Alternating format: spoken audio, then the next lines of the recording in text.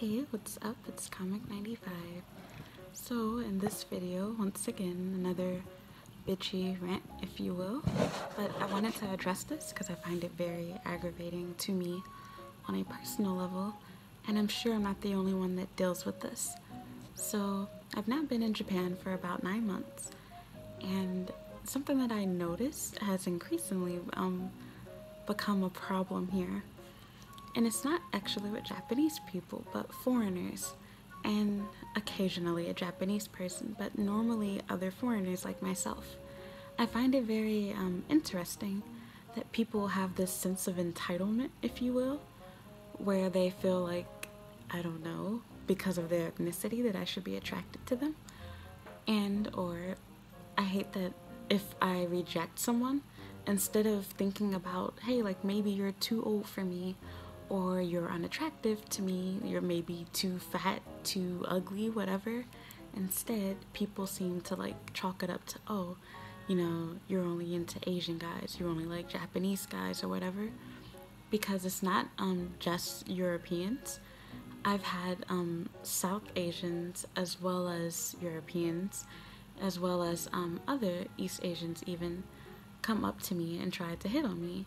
And it really pisses me off because part of me wants to reply and like say like, actually, I don't care about your race. You're just one, too old, and you're too ugly for me, personally. Like these guys will like come up to me like super unattractive, not cute in any way, shape, or form, and I'm like, why in the world, unless like I'm a gold digger or something, and these people don't even look like they have good paying jobs, why would I want to talk to you?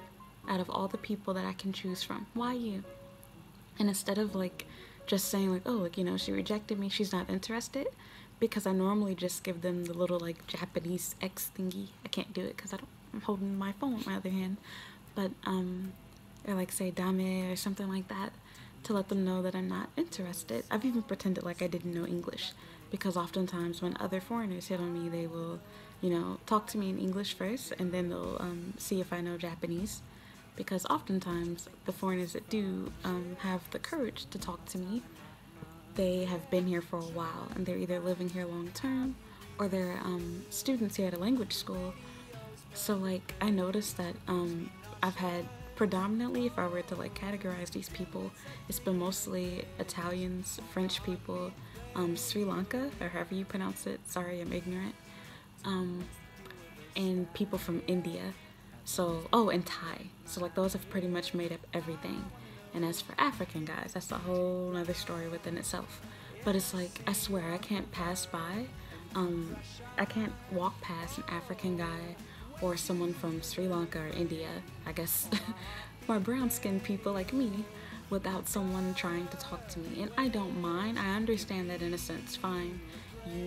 I somehow managed to trick you into thinking that I'm attractive, and I appreciate that.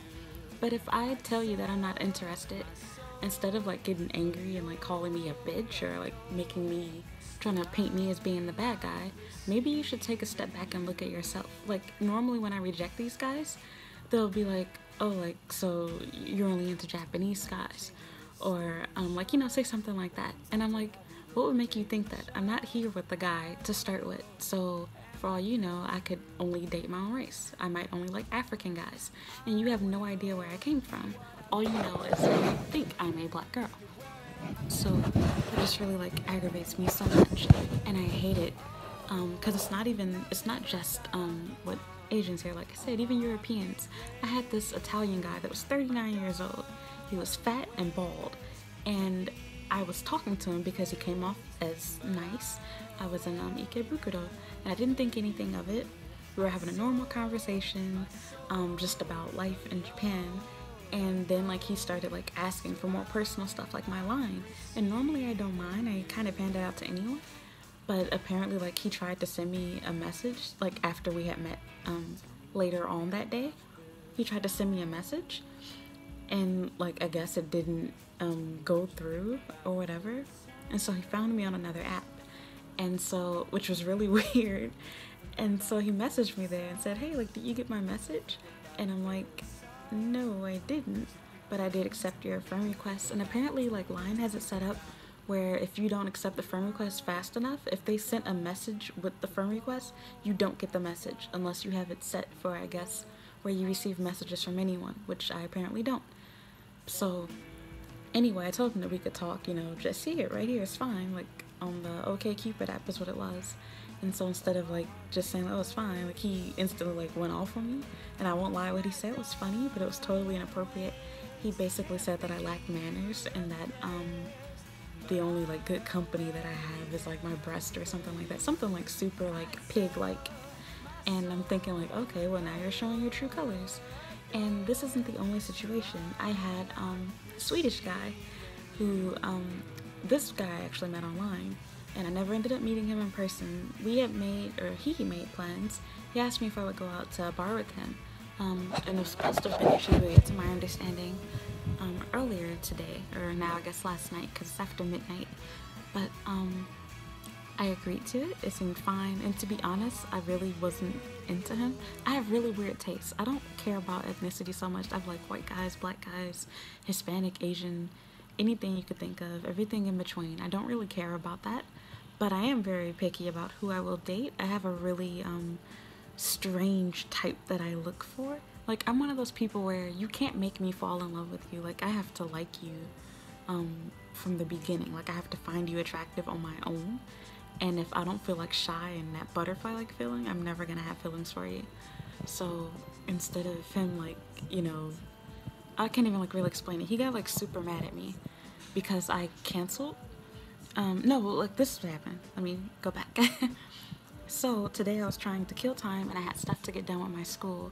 And so I went to my school and I actually recorded a video there. I went to my school and I was trying to study and get work done, and while I was on my way leaving, actually, he messaged me and said, oh, you know, you can come now. And this was like around 5-ish.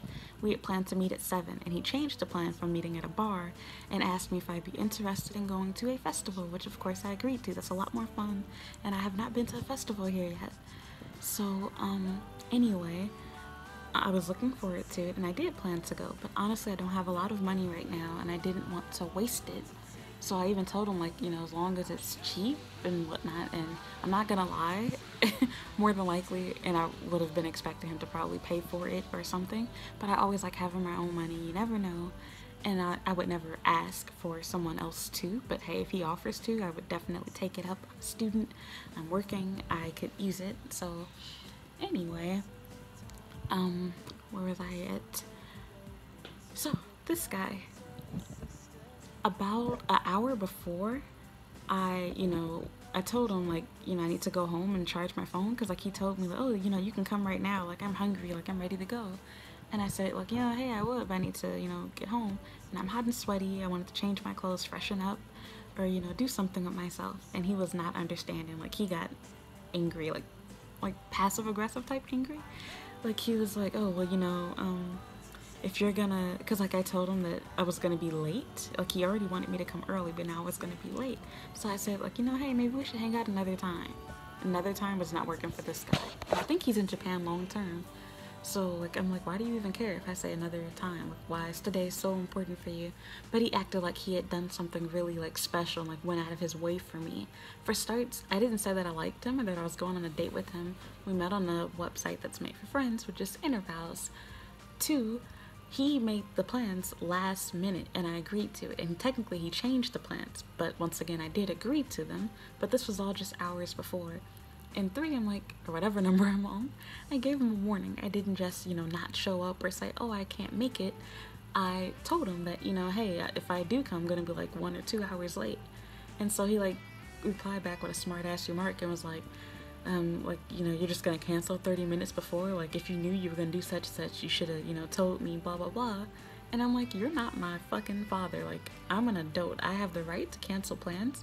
And I explained to you why I did. I told him that I, you know, was on my way home from school and it was gonna take me a while. And like, he started trying to dig deeper and ask more questions.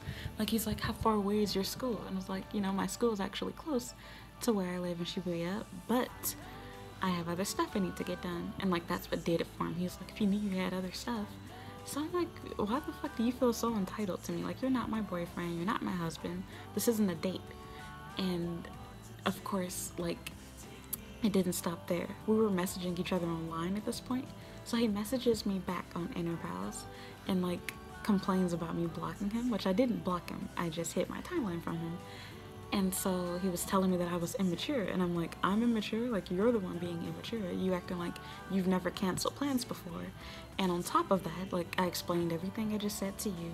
He made the plans last minute, and I didn't stand him up. And the place that we were gonna meet at was at his station. So even if I did stand him up and he did go all the way to his station, it's his fucking station, which means that it's probably just a couple of minutes away from his home. It's not like I let him go like an hour or two away and then I cancel and decide not to meet him.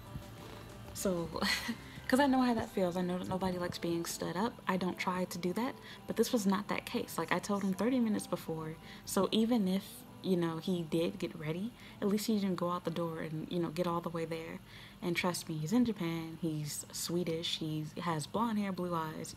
I don't personally find him attractive, but I know that the girls here will, and maybe, you know, I'm sure there's plenty of other people for him. I don't even know why he wanted to go with me so bad, but I find it really funny how even when I explained that, he still like couldn't, he didn't understand or see how he was being rude. Instead, he messaged me and accused me of being rude for telling him that he was being rude. Because I said, like, you seem like you have anger issues, and I'm glad I didn't meet you in person because that's scary. I don't even know you, and you've like lost your mind. So what I'm trying to get at is, I just hate that foreigners here try to like paint different pictures. Like, if you reject someone that's foreign, they try to say like, oh, like, you're too busy chasing after Japanese guys, you're only into Japanese guys. Or they'll say like, oh, like, you don't like Asian guys, like, why are you here in Japan? And then you have the other side of things, like where for Europeans, they try to paint me as being a bitch and full of myself. And mind you that, in all honesty, when it comes to foreigners, 90% of the foreigners that hit on me are old, ugly, and fat men. At least when Japanese people do talk to me and hit on me, which happens all the time too, they are generally young and actually attractive. But even then, I normally ignore that too. I will talk to people if they speak with me respectfully, but it's like, I'm young enough to be your daughter. Like, don't you dare like try to hit on me and then act stupid like you're confused as to why I don't want to talk to you. Like, it should be extremely obvious. You're unattractive. You're old. Too old for me. So, like, what the hell do you think? Like, especially that one guy, like, you're balding. Why would I want to have anything to do with you? And sure, like, you don't know how old I am unless I tell you, but you can look at me and clearly see that I'm not even close to your age. You're almost 40 years old. That means that you have like 20 years on me. Why would I want anything to do with you? And on top of that, these people are crazy because it's like, especially the ones that I met online but like didn't actually meet in person, because it's like, now I see why you're single. Now I see why you're, you know, trying to find someone online, because you have anger issues. And I can go on with the whole list. And like I said, I've experienced this with every ethnicity, but I'm definitely noticing that it's a lot more of a foreigner issue where they like feel like, I don't know, entitled to you or something, like they own you. And I really hate dealing with this with black people in particular, because for them it hits home more or whatever, because they try to like paint it as you being a sellout, like, oh, like, you know, we have a sister that's, you know, trying to chase after Asian guys. And I'm like, when did I ever say that to you? You don't know who I like, who I'm dating, or if I even have a husband or a boyfriend for that matter. You're jumping to conclusions and making assumptions. And like I said, before you like get to that or think that you own me, like I'm your slave or something, maybe you should look in the mirror and think, hey, maybe this girl doesn't like me because I'm unattractive, I'm ugly. So, and to be honest, guys, you shouldn't want to speak to a girl that's so easy that all you have to do is jump off your bike and say, hey, let's have sex, or say, hey, like, you know, give me your line. Like, I would be concerned about someone like that, because she'll talk to anyone. And same thing for girls that, you know, talk to these guys. I've had so many like super cute guys come up to me in Ikebukuro and in Shibuya, but I think to myself, like, okay, if this guy is, you know, just gonna hit on me because he walked by and thought that I looked like Rihanna, he'll do that to the next girl too. In fact, I saw this 2 times with 2 different guys. I go to Ikebukuro a lot, and I sometimes wait there on my friends, or I go there to cool off, because once I get to Ikebukuro, I've been walking. I normally walk at night. I would have been walking for about 2 hours, so it's the perfect place to stop and sit outside, because there's lights, lots of people, conversation. It's great for people watching. But the downside is it attracts so many creeps. So you have to look out for that.